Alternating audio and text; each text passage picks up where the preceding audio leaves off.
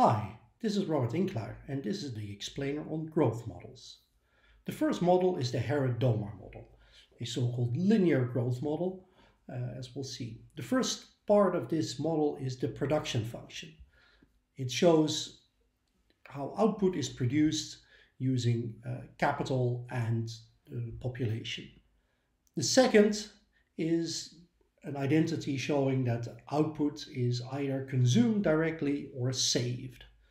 The third one shows that savings are invested in the economy.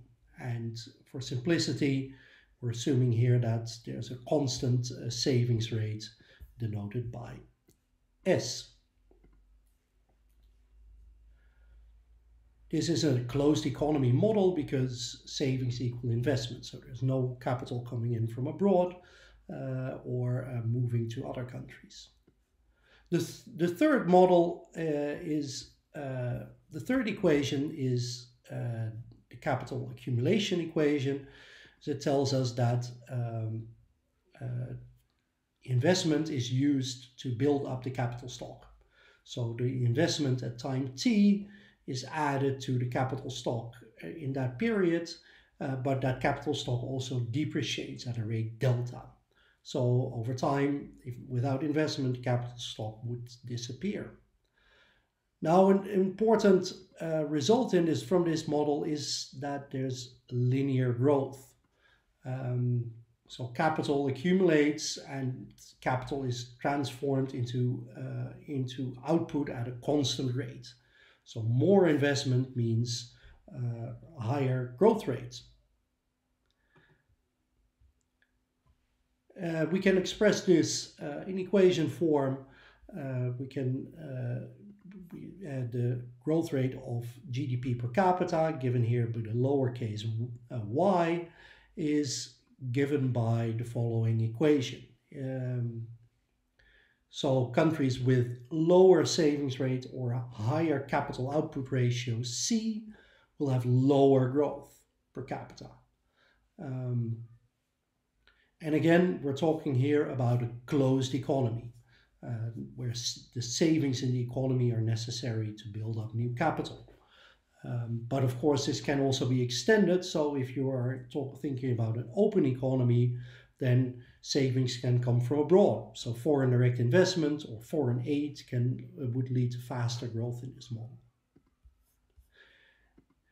Now, a somewhat more complicated version of this is the so-called Solow model, and we'll talk mostly about that one.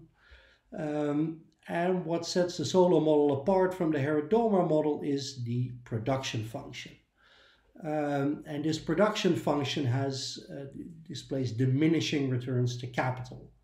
How do we know that? Well, we know that because there is a coefficient alpha on K.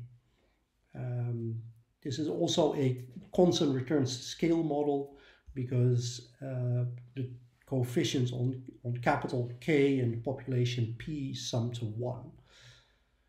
Now, to see what this addition of this parameter alpha, the output elasticity of capital, does, let's plot GDP and capital per worker.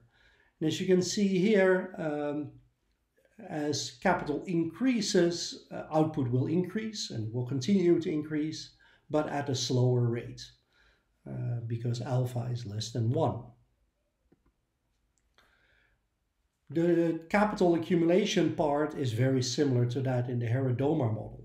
So there's an accumulation equation that is identical to the one in the Harrod-Domar model.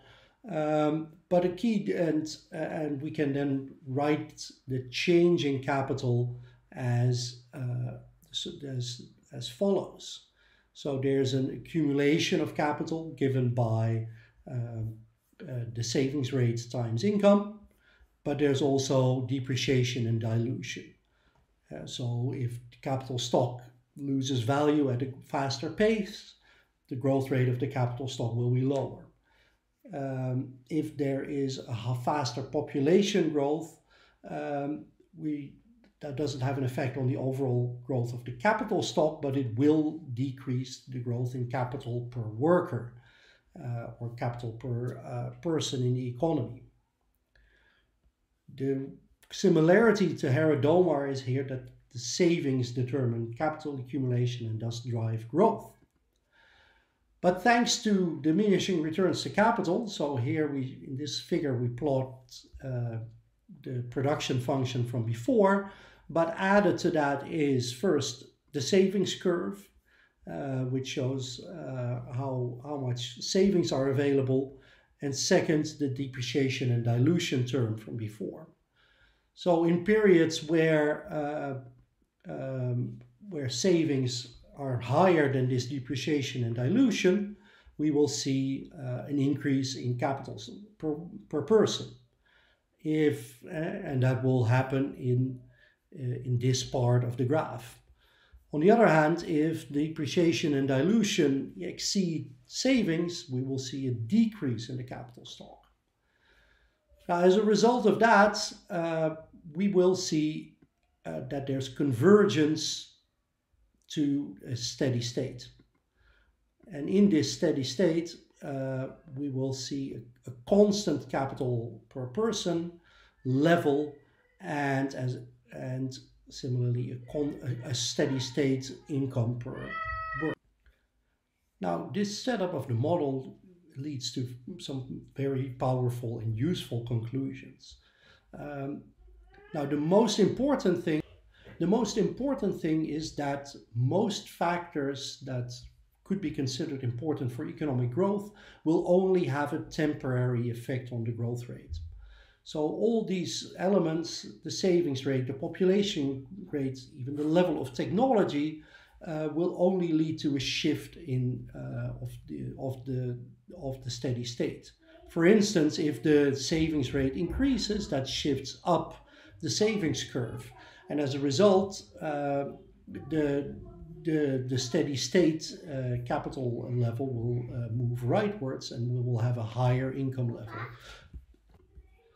Similarly, if there's an increase in the population growth rate, that will shift up the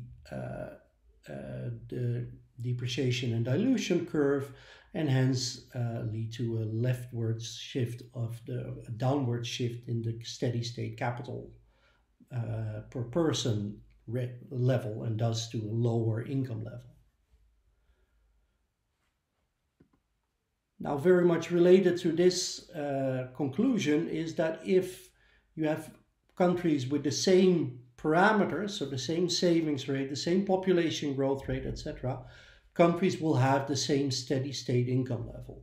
So countries that are initially poor will converge to the same income level. Now, this is under the assumption that there are no technology differences.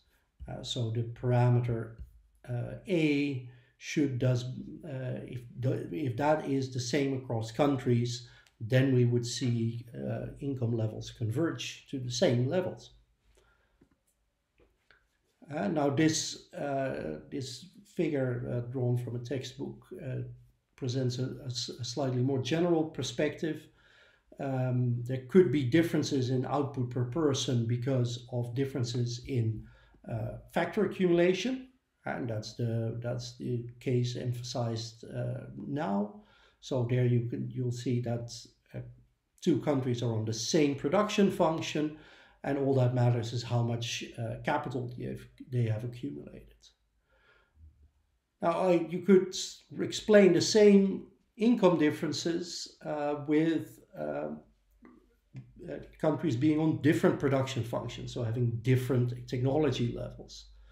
And finally, there could even be a mix of cases where both differences in productivity and factor accumulation lead to differences in income levels. But still, to show that that income differences can be reduced and growth to a small set of factors, and that many of these factors will not lead to persistent differences, is an important outcome of these growth models.